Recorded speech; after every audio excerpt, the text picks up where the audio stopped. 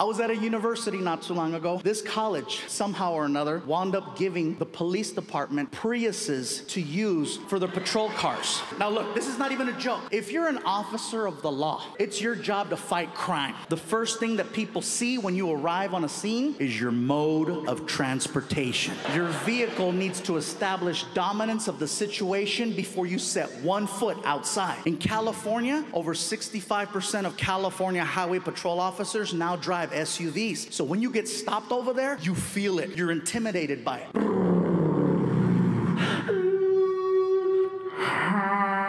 And people jump out on the freeway. Don't kill me! Now, imagine getting stopped by. Don't let me get stopped by a cop in a Prius with attitude. You know why I stopped you? 'Cause I let you.